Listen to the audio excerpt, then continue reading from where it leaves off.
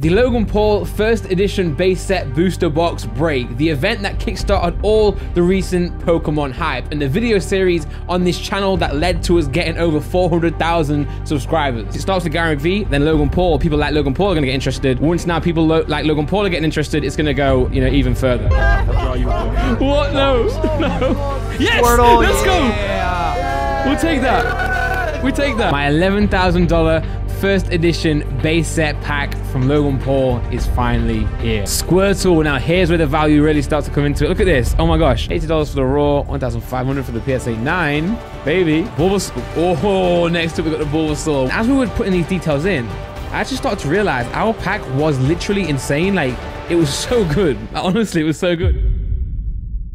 But in today's video, the entire series comes full circle. What I have in front of me, ladies and gentlemen, is my PSA returns from the Logan Paul box break. Inside this box are the cards that I got from my pack from Logan Paul, my $11,000 pack. And in this video, we're gonna react to them together. I haven't seen these cards at all yet. My wife, Laura, organized them into boxes. I have no idea what to expect. I'm completely nervous right now. I'm actually shaking a little bit inside. Make sure you do leave a like as well if you're excited to see what we've got inside here. And also, behind me, I've got a massive box of loads more PSA returns, such as PSA returns from the base box that Simon and I opened, the Team Rocket box that Josh and I opened, Josh's Gym Heroes Gym Challenge, and a bunch more graded PSA cards down there, and I have no idea what the grades are. So I'm going to be releasing these videos over the next few weeks, so make sure you subscribe and make sure you're ready for those returns. But today, ladies and gentlemen, let's get into the Logan Paul returns. So my wife, Laura, like I said, has organized this. So she says this way up. Okay, so I think that, I always hate this part because I'm trying to not see the grades. Okay, that's the back of the card. Now they're all sleeved up. Usually I like them in like not in sleeves for the videos because it kind of glares on the video, but it should be fine. Okay, so here we go. How do I do this? Oh, actually, wait, hold on. I completely forgot. I've got an entire PSA screen for the returns. I'm so nervous. Actually, I love this moment, but I hate when it actually finally arrives because it's just so nerve-wracking and I don't want it to be over. I want this feeling forever. All right, should we do it? Should we just open the first card or reveal the first card? I'll put these to the side. Here we go, ladies and gentlemen. The first card is a... Oh, okay, so a Drowsy and a Mint 9 first edition. Okay, so I do feel like a lot of these cards are going to be Mint 9s. We spoke about this on my actual submission video when I actually received these cards raw in the mail from Logan Paul, and we checked these cards over and we did see that, you know, they are most likely to get 9s because of, let's have a look, the Centurin. The Centurin's not too bad, but I guess maybe not 10 contender worthy. This is what I mean about these sleeves, man. Like, I can't see it properly on the camera, so I like to take them out. Yes, we can see a bit of a nick in the corner. Back in the day, I always used to feel like that was okay to get a 10, but it seems not anymore. There we go. Okay, the first card, Drowsy, Mint 9. That's okay. That's okay. Oh, the next. I'm nervous now. I'm nervous now. I'm happy with Mint 9s though. We'll take those. So I shouldn't really be nervous if that's the theme that we're gonna be seeing here. Let's see. Let me just take them out. Yeah, I gotta scan them anyway in my scanner, so it's easy if I just take them out, and it looks better on the camera as well. So let's go. Right. Let's see. Okay. We have next up a Dugong, and again, first edition Mint 9. So that is the theme. So I don't know. Obviously, the big cards in this submission are going to be the Pikachu, the Squirtle, and the Bulbasaur. My pack wasn't amazing because I didn't get a holo. I got like a super energy removal, but I did get some good starters. So they're the ones that you'd hope are 10s if possible. There we go. Still great cards though. Still Mint 9s first editions. Next up, let's see what we have next. Again, I have no idea what these cards are. Whew. Okay, next up we have a Vulpix Gem Mint 10, let's go!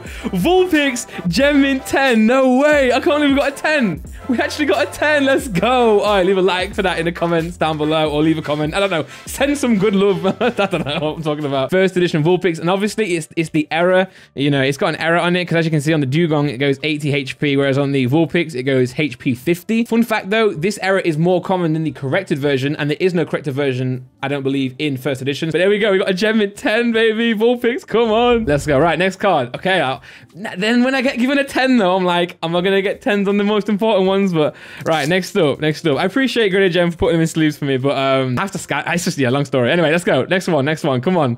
Ooh, this is gonna be exciting. Let's go. Right, next card we have a Gem Mint 10 on the first edition base set Fire Energy. Now that's cool, man. That's cool. Obviously, fire energy, people like it. I like it. It's really cool. Charizard type, you know. To get that in a Gem Mint 10 is just really cool, man. The first ever fire energy Pokemon card in English, and we got it in a 10. That's incredible. I'm so happy. I'm gassed now. But now I'm like questioning Laura and Graded Gems, like ordering these cards. So obviously, they know what I got. Laura knows what I got. By the way, if you want to get your cards graded, make sure you go and check out Graded Gem. In my excitement, I forgot to mention that. They're awesome guys. We're going to be working together a lot in the future as well. I trust them with every single card that I send to get graded. Make sure you check them out if you want to get your cards graded. I sent these on Express Plus as well, so we got them back relatively quick. Obviously, PSA got a lot of cards to grade right now, but yeah, shout out to the boys at Graded Gem. But right, okay, next up. Now, okay, let's just do it, man. I'm not sure what to expect anymore. Let's just get through these. Whew, okay. Next up, we have a Mint 9 full heal. Okay, Mint 9 full heal. Now, it's just a full heal, right? I feel like, yes, first edition, yes, base set, but it's like, it's a full, I don't know what to say. It doesn't excite me, you know? It's just a full heal. So, you know, I much prefer these Drowsy and Dugong cards. And the energy's a bit different, right? The energy's got like a little bit of a feeling to it, whereas some trainers do, I guess. I guess like Professor Oak, like Bill, Last, have got a certain feeling to it, but full heal, nah, you know, so we'll put that underneath the Dugong in terms of presentation. But okay, so it's not gonna go 9s and 10s, so we could see some more 9s. I feel like I think when I pre-graded these cards in my video, I think I predicted the Bulbasaur, Squirtle, and Pikachu to get 9s anyway, so I'm not holding my breath. And I'm also not going to be expecting the 10s on those, or even 9s. We don't know. Because, you know, I feel like it's better to have lower expectations than high expectations for obvious reasons. Right, okay, next card. What we got? Looks quite clean on the back, to be fair, you know. Looks quite clean. Let's have a look. We have a... Ooh, Gem Mint 10 Defender. Again, trainer card. Not too gassed about it, but... it's a 10, you know, so we celebrate those 10s. Let's go. Okay, again, there's not really much to say about it, so let's just move on. I'm trying to hype this card up, but it's just a trainer, man. Like okay, so so far we've got 3 10s and 3 9s, so an equal splitting in this pack so far. Thank you, Logan. Let's go. Right, let's see. What's next? Oh boy. Oh boy, oh boy, oh boy. Ooh, okay, here we go. What's next? Let's see. Oh, Super Energy Removal got the Mint 9. So this is actually my rare card. So obviously in every Pokemon pack, you get a rare card. And if you get a holo, that's where the holo would be in the rare slot. So obviously I didn't get a holo. PSA 9 on that, it is what it is. I think the 10 does go for a decent, you know, price. So there we go, Super Energy Removal. Very, very nice. I'm not sure if I'll keep all of these. We'll have a look at the end when I see everything I've got, and we'll figure out if I'm gonna keep them all, or, you know, if I'm not gonna keep them. We'll see. But there we go, Super Energy Removal as the, let's put it behind the Dugong. You know, I feel like the Dugong, even though it's not a rare, still takes precedent, or still takes preference over that. I feel like now we're probably starting to get towards the starters, right? And this is where I'm nervous, man. My hands are shaking, if you can see that. Oh my gosh. I'm trying to look at the quality of each one on the back before I do reveal it. So let's see. We have a... oh, we got a Mint 9 on the fighting energy. I forgot that I got 2 energies. Yeah, you get two energies, don't you? So we got the 10 on the fight energy and the 9 on the fighting energy. To be fair, I'm happy with that. If I had to choose, I'd probably go for that anyway. Like, I'd probably rather get the 10 in the fire than the fighting. But still, fighting energy, very, very cool to get in a 9. And yeah, it looks like now we're going to get to the 3 starters. And I don't want to do it, man, because I know I'm already in my head thinking like they could get 10s, but they're not going to get 10s. They're going to get 9s, if that. The starters weren't that great. But anyway, let's go. I think this is it. This is where it starts to get tasty. Let's see. Oh, am I going through this too fast? This might not even be a video. It might be like a 2-minute video. But let's see. Right. Oh, man, I'm actually shaking now. Let's see what we got here. We have a Mint 9, right? Mint 9. There we go. Yeah. Mint 9. But the Pikachu first edition Shadowless card, obviously fantastic card. It is the Yellow Cheeks version. There was no Red Cheeks pulled from Logan Paul's box, but we do have the first edition Pikachu Mint 9. I think the centering, like I said, like look at this. You can see the centering is very, the top border, very, very thick compared to the lower border. I mean, we'll probably go through the cards in detail at the end of this video after we see the grades, but first of all, I kind of want to focus on my reactions. But there we go, Pikachu Mint 9, and I'm very happy with that, and I think it does deserve the grade. You know, no complaints there. Let's go into the next one. So the next one should be Bulbasaur or Squirtle. I think we're gonna have the same grade as the Pikachu, because look at the centering. Yeah, I feel like the same. Anyway, let's just do it.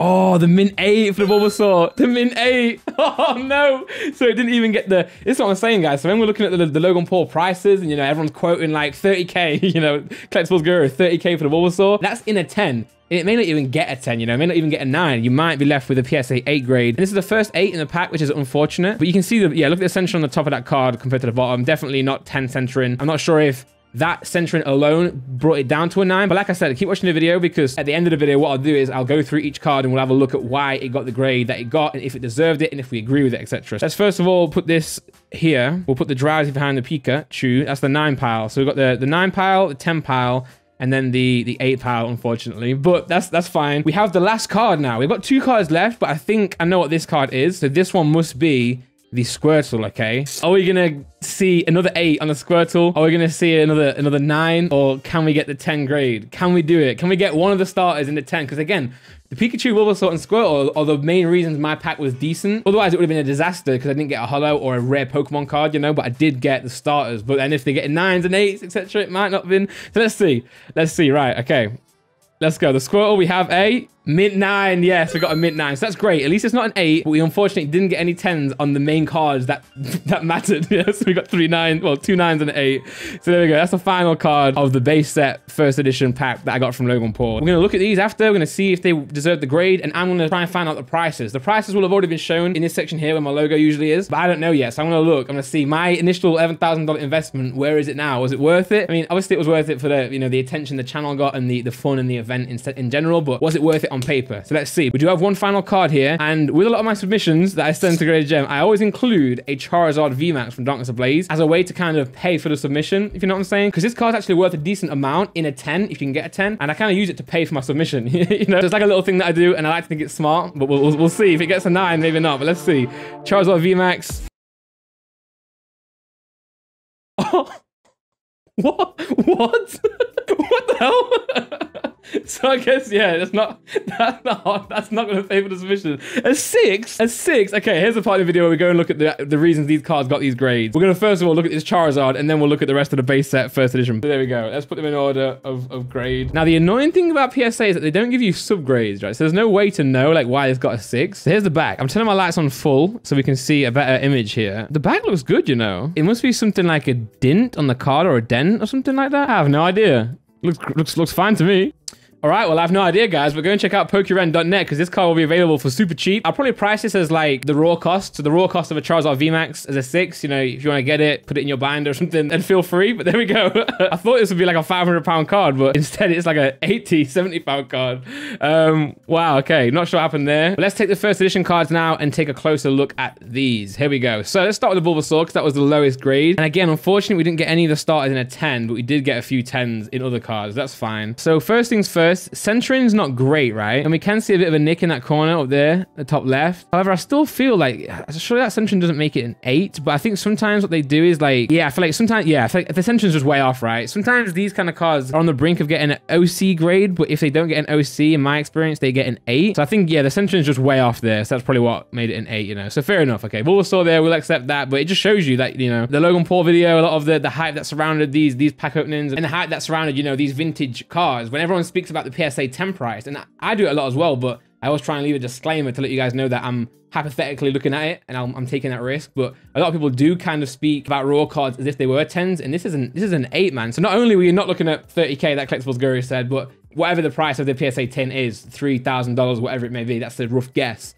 You're not even looking at the 9, you're looking at the 8 price, you know, so you can get really hurt with these. Obviously, again, you know, my reasoning for buying these cards or this pack was not for monetary gain. It was just to join in something special, but you know, it does play a part of it still. Next up, we got the Squirtle. Okay, Squirtle up next, and we got the 9 on this, the mint 9, so I'm happy with that. And again, Centrin maybe, yeah, it's not perfect, is it? It's not perfect, but it's not anywhere as bad as the Bulbasaur, as you can see with that top border on the left. These are great cards though. I still need to figure out like what I'll do with these. Like, will I keep them? I mean, surely I should keep them because it's like a memorable thing, but I think I will keep them. I think I'll keep them for like nostalgia because it is still great. But yeah, there we go. Squirtle, mint 9. I guess Centrin combined with the few nicks on the back. Sometimes I feel like you could get those in a 10. I guess it just depends on the day if you're lucky. But yeah, it doesn't deserve the gem mint grade, you know. Next up, we got the Pikachu. Now we already admitted that the Centrin is probably the issue on this card, but looking at it now, it feels like it's just as bad as the Bulbasaur. I feel like that border size is probably like the same as the Bulbasaur, if not a little bit bigger. And the Bulbasaur got an 8. This one's even worse. It's like slanted, you know what I'm saying? Like it goes on like a down angle, weirdly. But there we go, mint 9 still. But the Drowsy, mint 9. Centrin looks good on this one. And yeah, we already had a look at that in the start. And nick in the top corner. We've got the Dugong, probably same thing. Centrin on the bottom is quite thick. Yeah, nick in the corner there. But this is like worse than the Bulbasaur on the back though. But I guess the Centrin on the Bulbasaur is still what brought that down to an 8. But the full heal, and again, like I mean, Centrin, yeah, a few nicks in the corners. That makes sense. Super energy removal. Again, the border on the bottom is quite thick, so maybe that's what's bringing a lot of these down.